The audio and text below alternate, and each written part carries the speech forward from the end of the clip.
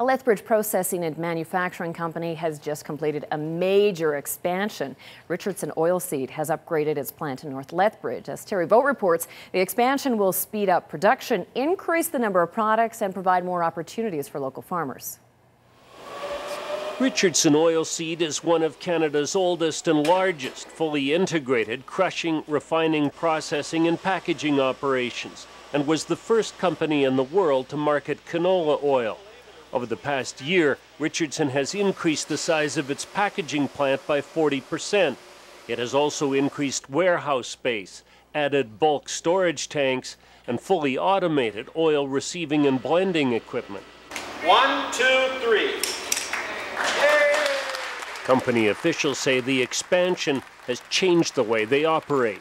Previously, to make a recipe of, say, olive and canola oil, the operator would have to take a drum of olive and it would have to pump it manually into the tank and blend them together. And so it was all kind of hand-done weights and measures and pumps. Now it's fully automated. The operator chooses a recipe from his computer screen, decides on the size of batch he wants, and pushes a button.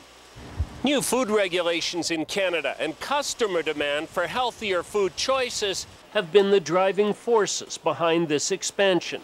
Historically, we could really only offer canola oil, and we found out that a lot of customers would kind of like to do their total shopping at one time, so that would be canola oil, vegetable oil, corn oil.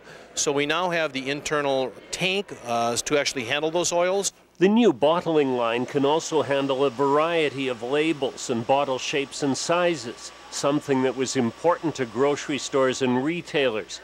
The company says it's all about increasing productivity while reducing their waste. Terry Vogt, CTV News, Lethbridge. And part of the plant expansion includes a new packaging line that uses 60% less cardboard than traditional packaging methods.